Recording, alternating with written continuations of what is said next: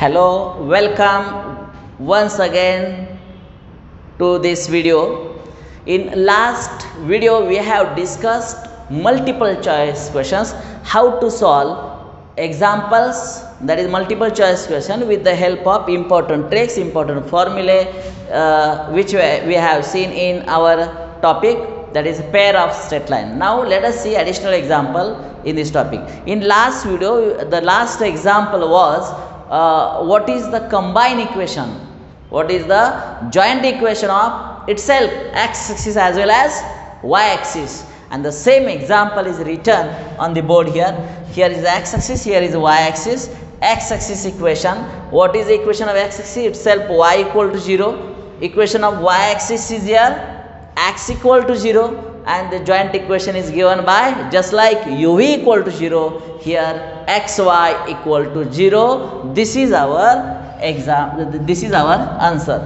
Okay, yes. Now let us discuss next example. This is first example. Okay, आता आपण काय करूया, दुसरं एक्झाम्पल इथं घेण्याचा प्रयत्न करूया. Okay, the equation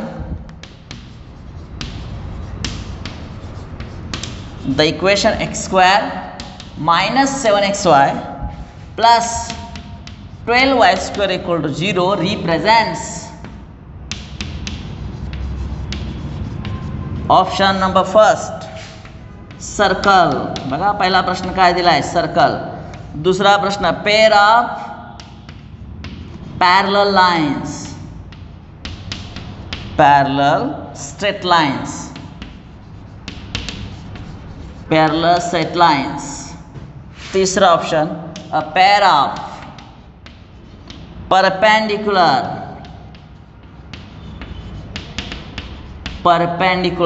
straight lines.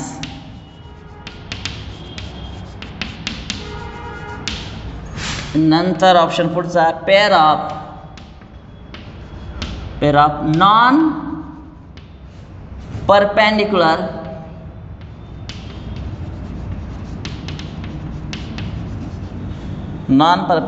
intersecting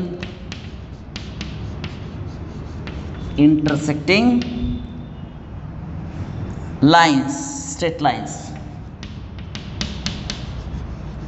व्यवस्थित जरा बघा काय प्रश्न दिलाय बघा.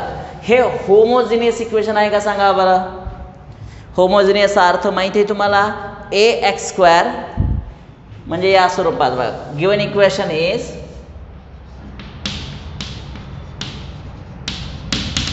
काय, गिवन इक्वेशन इज काय, x² minus 7 of xy plus 12y² equal to 0 असं इक्वेशन आहे. कंपेअरिंग with the standard form, कंपेअरिंग with काय, कशाशी कंपेअर करायचं आहे, x² plus 2h xy plus by² equal to 0. a मिळाला 1, टॉईस h किती येत आहे बघा बरं इथं -7, म्हणजे h मिळाला -7/2, आणि b किती मिळतोय बघा बरं 12. ठीक आहे, कंपेअर वगैरे मोस्ट ऑफ द एक्झाम्पल असेच कंपेअर करावं लागतं. ऑप्शन चेक करा, सर्कल आहे का.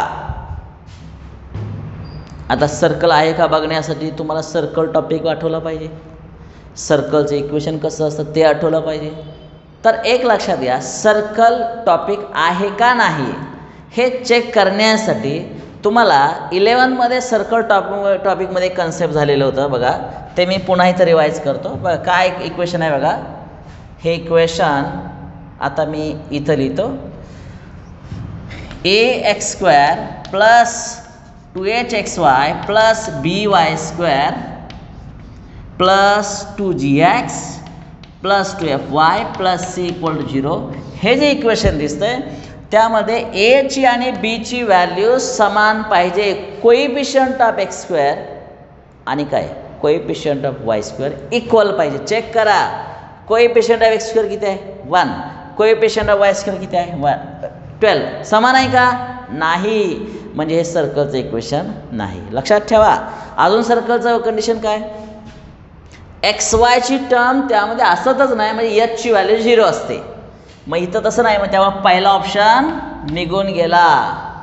सर्कल का नाही हे सांगण्यासाठी मी सांगतो, तसं लक्षात ठेवा. एक्स स्क्वेअरचा कोएफिशियंट आणि वाय स्क्वेअरचा कोएफिशियंट इक्वल दिसतोय का बघा. इथं किती 1, इथं 1 आहे का नाही. अदर दॅन 1 आहे ना, विषय सोडून द्या. इथं 12, इथं 12 आहे का नाही. सर्कल नाहीच आहे. पुढे जाऊ द्या. A pair of parallel straight line. बघा स्ट्रेट लाईन या टॉपिकमध्ये त्या लाईन्स पॅरलल आहेत का, परपेंडिक्युलर आहेत का, त्यासाठी काय तपासावं लागेल. H square minus A B. काय चेक करायला पाहिजे बघा. H square minus A B. याची व्हॅल्यू किती आहे -7/2 चा स्क्वेअर मायनस ए बी 1 आणि इथं किती आहे 12.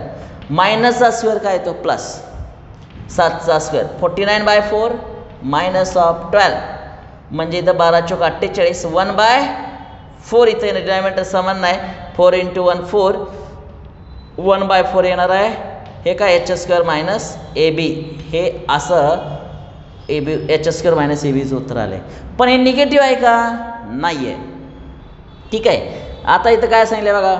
पेअर ऑफ पॅरलल आहे का, पॅरलल लाईन्स आहेत का नाही आहे. पॅरलल लाईनचा रूल काय, H square minus A B 0 यायला पाहिजे. 0 आलं की ते कोइन्सिडंट लाईन म्हणजे हे, कारण पॅरलल लाईनमधला अँगल काय असतो 0 यायला पाहिजे, बरोबर का. आणि 0 येण्यासाठीची कंडिशन म्हणजे ते पॅरलल तरी असतील नाही ते एका जागा ठेवलं ते कोइन्सिडंट होतील, ते नाही तर होत. म्हणजे दुसराही ऑप्शन इथं तुमचा निघून गेलेला आहे. तिसरा ऑप्शन चेक करा. Pair of perpendicular straight line. Perpendicular straight लाईनचा विचार करा. आठवा जरा. 2 लाईन परपेंडिक्युलर, एक्स स्क्वेअरचा कोएफिशियंट आणि काय वाय स्क्वेअरचा कोएफिशियंट, त्यांची ॲडिशन 0 असली पाहिजे. आहे का. म्हणजे ए प्लस बी 0 पाहिजे. आहे का बघा बरं. ए प्लस बी, ए प्लस बी किती येते 1 + 12 13. 0 यायला पाहिजे, नाही आहे. त्यामुळं हा सुद्धा ऑप्शन नाही. पहिला ऑप्शन नाही, दुसरा नाही, तिसरा नाही, म्हणून राहिला काय चौथा. बघा याला हा नाही म्हणून तो, हा नाही म्हणून तो, असा आपला प्रकार आहे. हा नाही, हा नाही, हा नाही म्हणजे हा. पण जरा गडबड करू नका. काय सांगतं ते ऐका जरा. Pair of non perpendicular intersecting lines. Non perpendicular intersecting lines. मग आता मग अशी H square minus A B उत्तर काहीतरी 1/4 काहीतरी आलेलं होतं. म्हणजेच ते 0पेक्षा जास्त नंबर आहेत. म्हणजे लाईन अस्तित्वात आहेत. Real and distinct, real and distinct. आणि हे बघा डिग्री 2 डिग्री 2 इथंही डिग्री 2 आणि त्या ओरिजिनमधूनच जात आहेत बघा. अशा ओरिजिनमधून जातात आणि त्या इंटरसेक्ट करतात, म्हणून इंटरसेक्टिंग लाईन्स. मग प्रश्न उपस्थित राहिला हा परपेंडिक्युलर आहेत का नाही आहे. कारण याचा एक्स स्क्वेअरचा कोएफिशियंट आणि वाय स्क्वेअरचा कोएफिशियंट ह्याची ॲडिशन 0 येते का नाही. म्हणजे non perpendicular intersecting line is the correct answer. बघा म्हणजे एखादा प्रश्न सोडवण्यासाठी आपल्याजवळ किती नॉलेज अपडेट असणं गरजेचं आहे, किती माहिती असणं गरजेचं आहे हे तुमच्या लक्षात येईल. त्यामुळे टेक्स्टबुकमधले एकही कंटेंट सोडायचा नाही. आपण स्वतःहून बाबा एखादा प्रश्नाचं उत्तर मोठं दिसत असलं की तुमचं तुम्ही ठरवताय नाही हे परीक्षेला येणार नाही, असं काही करू नका. तुम्ही जे म्हणता ना हे परीक्षेला येणार नाही, मुद्दाम कंटाळा करताना ते अगदी बाजूला ठेवता. एक्झामिनरला हे चांगलं माहिती असतं बरं का. समजा 10 विद्यार्थ्यांना स्टडी करायला सांगितलं आणि एक्झाम घ्यायची ठरवली तर त्यातले 9 विद्यार्थी काय करू शकतात, हे येणार नाही, हे येणार नाही. म्हणजे पेपर व्हायच्या अगोदर हेच ठरवतं की हा प्रश्न येणार नाही, येणार नाहीत. आणि एक्झामिनरला हे माहीत असतं हे विद्यार्थी अवॉइड करू शकतात, त्यातलेच प्रश्न विचारतात. त्यामुळे असं अजिबात करू नका. आणि सगळे प्रश्न तुमच्या सज्जार्थी टेक्स्टबुकमध्ये दिले आहेत, कंटेंट टेक्स्टबुकमध्ये आहे, त्यातला कुठलाही प्रश्न परीक्षेला येऊ शकतो. त्यामुळे हे त्यातलंच आहे. Pair of non perpendicular intersecting lines. Okay. आता पुढचा प्रश्न आपण इथं बघणार आहे. तो प्रश्न या पद्धतीनं असणार आहे. बघा the equation 4x² minus 12xy 24 आहे बरं का इथं. 24xy प्लस 11y² = 0 represents पहिलं 2 पॅरलल लाईन्स, दुसरं option 2 perpendicular lines, 2 perpendicular lines, तिसरं option 2 lines through the origin,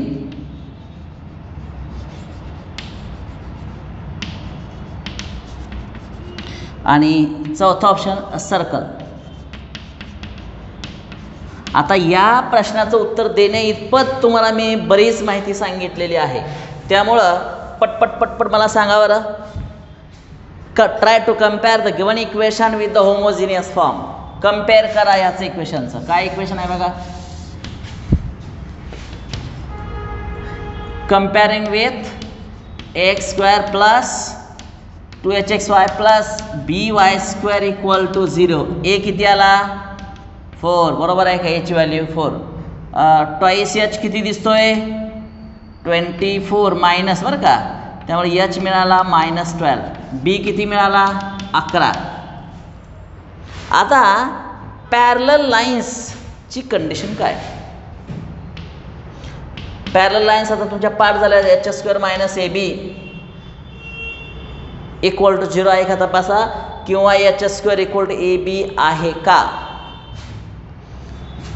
ह्या 24च्या निम्मा किती 12, बघा याची किंमत काढलेली इथे दिसते बघा 12.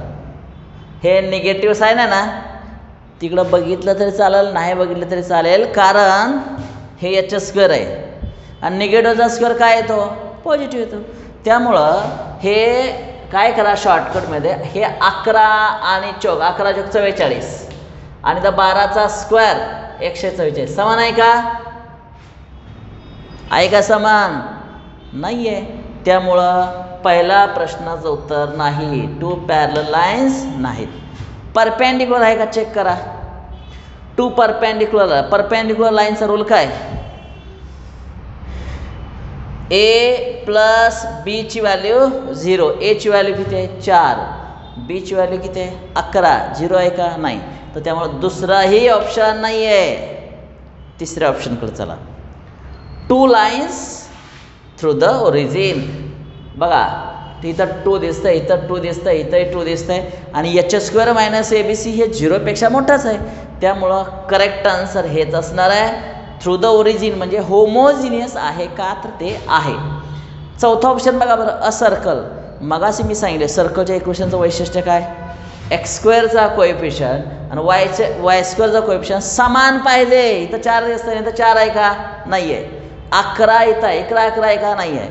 आणि XY ची टर्म सर्कलच्या इक्वेशनमध्ये असत नाही, बरं का, सगळ्यात महत्त्वाचं. त्यामुळे हे नाही आहे.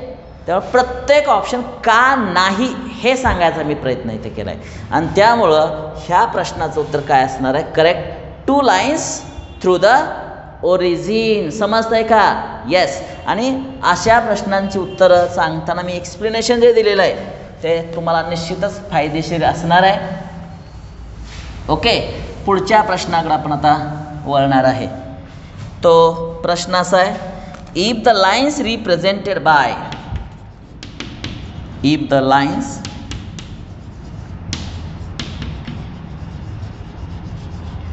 represented by the equation 6x² plus 41xy minus 7y² equal to 0 makes alpha and beta with x-axis, then tan alpha into tan beta equal to, हे शोधायचं आहे आपल्याला. पहिला ऑप्शन -6/7, दुसरा ऑप्शन 6/7, तिसरा ऑप्शन 7/6 आणि चौथा ऑप्शन -7/6. ओके, अतिशय महत्त्वाचा प्रश्न. बरेचसे विद्यार्थी हा एवढा प्रश्नाचा अर्थच कळत नाही. समजावून सांगण्यासाठी मी आहे. तुम्ही सुद्धा विचार केल्यानंतर तुम्हाला त्याचा अर्थ कळाला आहे बरं का. बघा जरा मी काय सांगतोय. If the lines represented by, हे इक्वेशन करू जरा बघा. कसला इक्वेशन आहे जरा मी इथं लिहितो. 6x² plus 41xy minus 7y² equal to 0 homogeneous आहे का? आहे. डिग्री 2 आहे, डिग्री 2 आहे, इथं 1 + 1 2 आहे. येस, होमोजिनियस इक्वेशन आहे. राईट. कम्पेअर लगेच करा. कम्पेअरिंग विथ, कशाशी कम्पेअर करायचं आहे? ax² plus 2hxy plus by² equal to 0. a मिळाला 6, b मिळाला -7, ट्वाईस h किती मिळाला? 41, 41/2. बघा, a मिळाला, b मिळाला, h. आता काय ऑप्शन काय सांगितले बघा. If this line makes alpha and beta with x axis. आता इथं तुम्हाला डायग्रॅम काढून मला सांगायलाच पाहिजे, त्याशिवाय नाही करणार. मला सांगा आता डायग्रॅम काढताना मी काय करणार आहे. जा बघा, होमोजिनियस इक्वेशन आहे ना, जरा बघा एक्स ॲक्सिस आणि इथं काय वाय ॲक्सिस. राईट. हे होमोजिनियस आहे म्हणजे ह्याच्या आधारे किती लाईन तयार होणार आहेत? 2 तयार होणार आहेत. बरोबर आहे. एक लाईन मी कुठं काढूया? इथं काढतो. या लाईनला यू म्हणा, बरोबर का? आणि दुसरी लाईन मी या बाजूला काढतो बघा, फी. म्हणजे दिस इक्वेशन रिप्रेझेंट 2 डिफरंट लाईन्स. कुठल्या? यू आणि फी. बरोबर आहे. आता ही जी पहिल्या लाईन ना बघा, दिस line makes alpha and beta with x axis. याला म्हटलं जातं इन्क्लिनेशन. बरं का? तेव्हा या पहिल्या लाईननं एक्स एक्सिस केलेला अँगल अल्फा आणि व्हीनं इकडे दिसते बघा लाईन, त्यानं याच्याशी केलेला अँगल बीटा. जर असं असेल तर प्रश्न काय विचारलाय? Tan alpha into tan beta. आता मध्येच ट्रिग्नॉमेट्री आली. घाबरू नका, ट्रिग्नॉमेट्रिक टॉपिक तुम्हाला चांगल्यापैकी माहिती आहे. जरा बघा अल्फा. आता ह्यासाठी तुम्हाला मला थोडंसं कन्सेप्ट सांगायला पाहिजे बरं का, बेसिक. ती काय बघा. समजा आपला एक्स ॲक्सिस असा आहे आणि हा वाय ॲक्सिस असा आहे. एखादी लाईननं अशी काढली, इथं अँगल अल्फा असेल. So this alpha is the angle of inclination. काय म्हटलं जातं? शब्द बघा, नवीन शब्द आहे, अँगल ऑफ इन्क्लिनेशन. म्हणजे इन्क्लिनेशन म्हणजे त्या लाईननं एक्स ॲक्सिसशी केलेला अँगल, त्याला इन्क्लिनेशन. समजा जमिनीवरती एखादा पोल उभा असेल, इलेक्ट्रिक पोल तुम्हाला माहिती असेल, तर कुठलाही एखादा पोल उभा केला, तो 90 डिग्रीमध्ये जमिनीशी असतो. पण तो समजा असा तिरका झालेला असेल. बोलतानाच तुम्ही म्हणताय तिरका झाला, इन्क्लाइन. बरोबर आहे का? तिरका झाला आहे. मग हा तिरकेपणा कसा मोजायचा? तर त्या पोलनं जमिनीशी केलेला अँगल, इट इज इन्क्लिनेशन. आता आपल्या दृष्टीने जमीन म्हणजे स्वतः एक्स ॲक्सिस. मग इथं बघा, या यूचं इन्क्लिनेशन अल्फा आहे आणि इन्क्लिनेशन माहीत असलं तर स्लोप काढायचा असतो बरं का. त्यामुळं स्लोप ऑफ अ लाईन काय फॉर्म्युला? टॅननं दर्शवला जातो, टॅन थिटा. त्यामुळं इथं म्हणतो बघा, here alpha and beta R इन्क्लिनेशन्स of u and phi respectively. त्यामुळे slope m1 equal to tan alpha आणि m2 दुसरा स्लोप टॅन बीटा. बरोबर आहे का? स्लोप हा टॅनच दर्शवला जातो. नाव आपला कशाचं उत्तर काढायचं आहे बघा. अरे tan alpha into tan beta. किती सोपं आहे बघा. Tan alpha into tan beta. आता तुम्हाला बघा, प्रश्न वाचताना तुम्ही करणार मध्येच इथं ट्रिग्नॉमेट्री कुठे आहे? जरी ट्रिग्नॉमेट्री असली तर ह्या टॅन अल्फा म्हणजे रेषेचा स्लोप आहे, त्या लाईनचा स्लोप आहे. म्हणजे थोडक्यात m1 आठवते का? आणि टॅन बीटा आहे ना, तो सुद्धा m1च किंवा m2 म्हणा त्याला. म्हणजेच याला आपण टॅन अल्फाला वरती m1 मांडलेला आहे इंटू इथं m2, m1 m2 बघा. म्हणजे थोडं याचं उत्तर काढा. म्हणजे त्यांना म्हणायचं आहे m1 इंटू m2. डायरेक्ट असाही प्रश्न विचारता आला असता ना त्यांना. किंवा त्यांना असंही म्हणता आलं असतं फाइंड प्रॉडक्ट ऑफ स्लोप्स. किती सोपा प्रश्न आहे. सेंटेन्स बाय एकच प्रश्न किती प्रकारे विचारला जाऊ शकतो. प्रॉडक्ट ऑफ स्लोप्स किती असं विचारलं जाऊ शकतं, किंवा M1 M2 किती असं विचारलं जाऊ शकतं, किंवा आता ह्याने विचारलं बघा tan alpha into tan beta ह्याची व्हॅल्यू किती आहे, तर अर्थ तिन्हींचा समान आहे. पण असं लिहिल्यामुळे हे विसरू नका की ओरिजिनमधून जाणाऱ्या लाईनचे स्लोप जर M1 M2 असतील तर त्याचा फॉर्म्युला तुमच्याजवळ आहे. M1 M2चा फॉर्म्युला बोला A/B हा स्टँडर्ड फॉर्म्युला माहिती आहे तुम्हाला. सम of product of slopes A/B. ए ची व्हॅल्यू तुमच्याजवळ ही तर माहिती आहे 6 आणि बी ची व्हॅल्यू -7 आणि आपल्या मॅथ्सच्या रूलनुसार हा डिनॉमिनेटरला असणारा मायनस सेंटरला आणा. It is -6/7. कुठं आहे उत्तर बघा बरं. आणि ह्या प्रश्नाचं उत्तर कुठं आलं बघा बरं, इथं आलेलं आहे -6/7. समजलं का. ज्यांना हा फॉर्म्युला माहीत नाही ना बघा M1 M2 A/B त्यांची कशी अवस्था होणार आहे की नाही ते आता एकाच मिनिटात सांगतोय बघा. ज्यांना तो फॉर्म्युला पाठ नाही त्यांचं काय प्रॉब्लेम होणार बघा.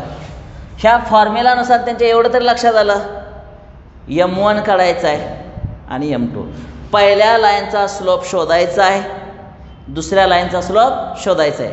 म्हणजे त्यांना काय करायला पाहिजे माहिती आहे का, हे जे इक्वेशन आहे ना कुठलं 6x² + 41xy - 7y² = 0 ह्याच्या हे कंबाईन इक्वेशन आहे. सेपरेट लाईन शोधाव्या लागतील बघा. ह्याच्या सेपरेट 2 लाईन शोधाव्या लागतील. पहिल्या लाईन नाही ना, पहिली लाईन येणार आहे त्याचा स्लोप काढायला पाहिजे, त्याला M1 नाव द्या. दुसऱ्या लाईनचा स्लोप काढायला पाहिजे, त्याला M2 लिहा. आणि मग M1 M2चं उत्तर हेच यायला पाहिजे आता. म्हणजे बघा. आणि मग CETचा अजून एक प्रश्न यात तयार झाला की फाइंड सेपरेट लाईन्स. समजा हाच प्रश्न सेपरेट लाईन्स. आता मग सेपरेट लाईन्स काढताना हे नियम सगळ्यांना माहिती आहे बघा. शेवटच्या 7नं या 6ला मल्टिप्लाय करा 42 निगेटिव्ह.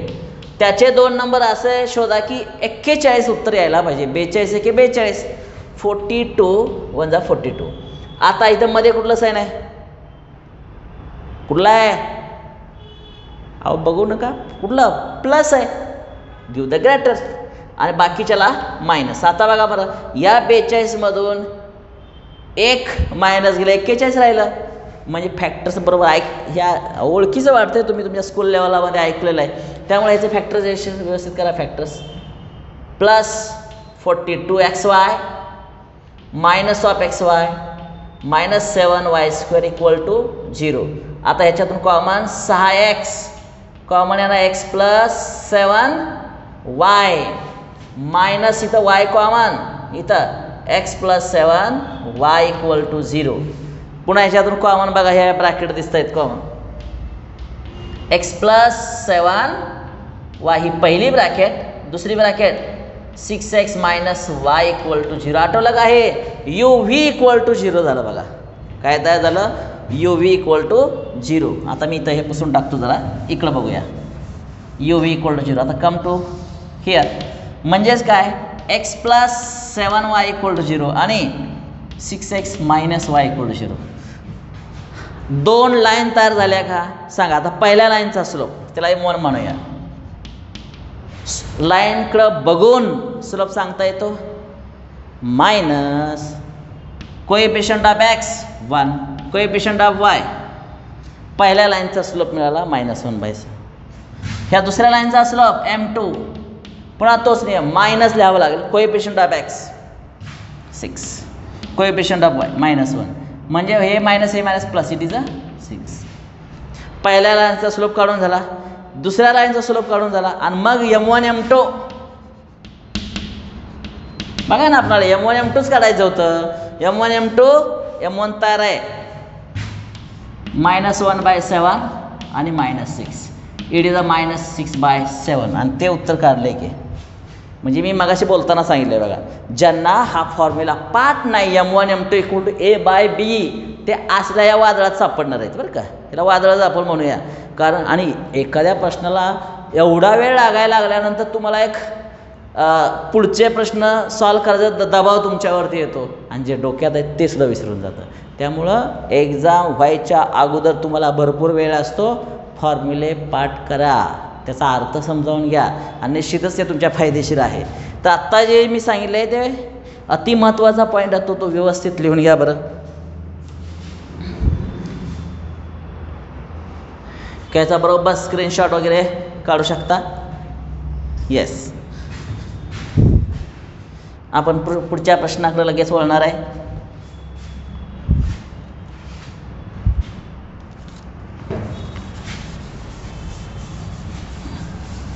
येस, पुढचा प्रश्न असा आहे, इफ द इक्वेशन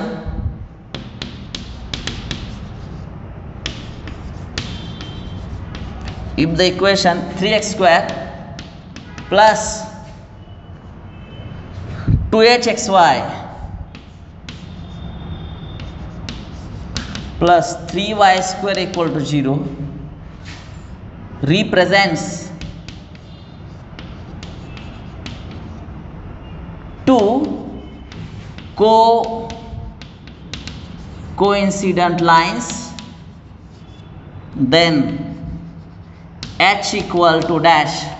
पहिला ऑप्शन 2, दुसरा ऑप्शन 3, तिसरा ऑप्शन 4, चौथा ऑप्शन 1.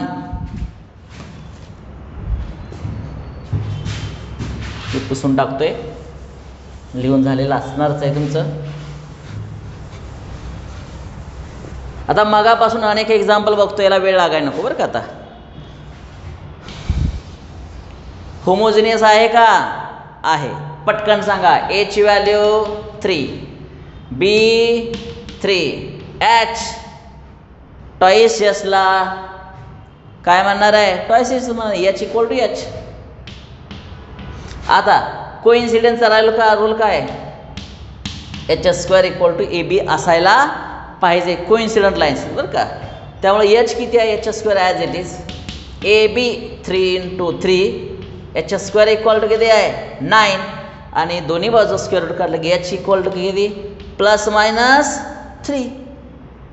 पण प्लस मायनस कुठे दिलंच नाही, त्यामुळे करेक्ट आन्सर काय असणार आहे? ऑप्शन नंबर बी. किती सोपं असलं पाहिजे?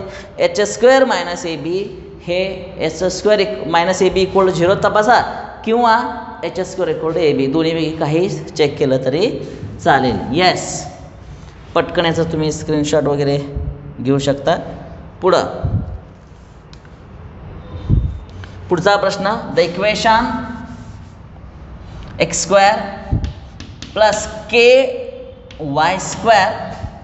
plus 4xy equal to 0 represent two coincident line, then k equal to option इथे देत आहेत 0, 1, 4, 16.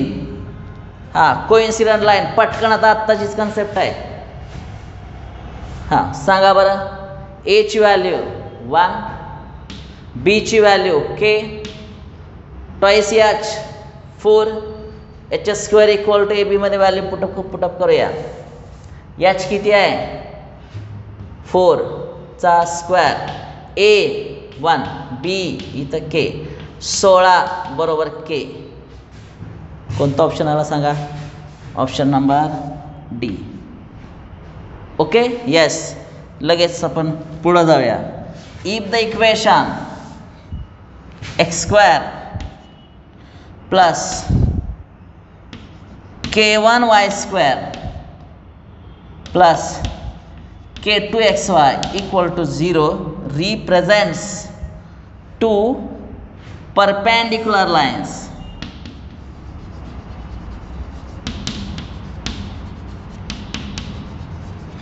Then k equal to option 1, then k1 equal to असं आहे बरं का.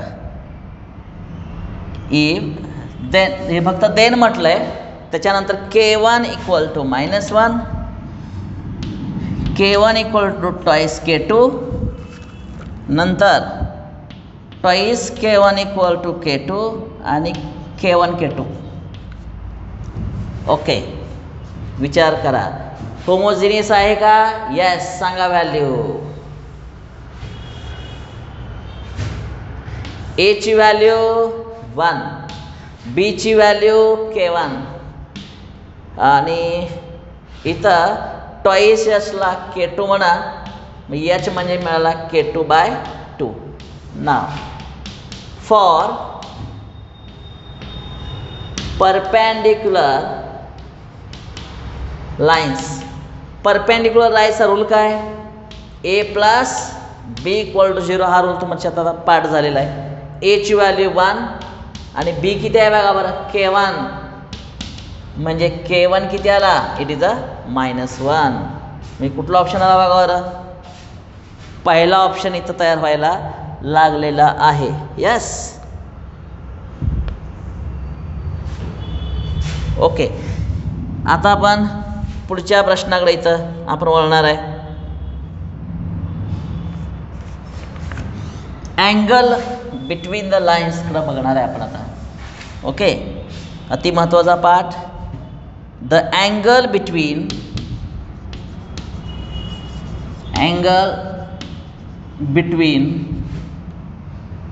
The lines XY equal to 0 is. पहिला ऑप्शन 45 डिग्री, दुसरा ऑप्शन 90 डिग्री, तिसरा ऑप्शन 180 डिग्री आणि चौथा ऑप्शन 60 डिग्री. विचार करा. Angle between the lines.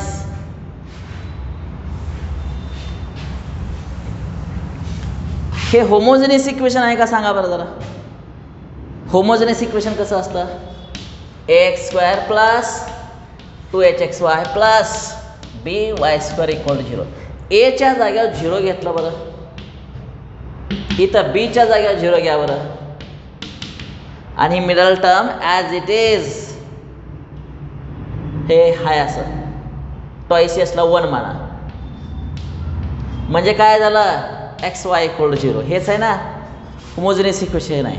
आणि तुम्हाला आठवते का मागच्या व्हिडिओमध्ये मी सांगितलं, एक्सप्लेनेशन केलं आहे. ह्याचे XY इक्वल टू 0 याचा अर्थ हे UV इक्वल टू 0 झालं. म्हणजे x इक्वल टू 0 आणि काय y equal to 0. x equal to 0 याचा अर्थ स्वतः y ॲक्सिस हा इथं y ॲक्सिस हा, आणि y इक्वल टू 0 म्हणजे स्वतः x ॲक्सिस. मग मला सांगा यातला अँगल किती असतो? 90 डिग्री. तोच प्रश्न विचारला आहे. Angle between the lines 90 degree. पण डायरेक्ट असा प्रश्न विचारला आहे नाही, what is the angle between x axis and Y axis, नाही विचारला. तर त्याने विचारलं आहे हे प्रश्न सॉल्व करून XY इक्वल टू 0. तर XY equal to 0 is the joint equation of coordinate axis. Okay, हे आपण आता बघितलेलं आहे. येस, आता याच पद्धतीचा अजून एक प्रश्न आपण बघणार आहे.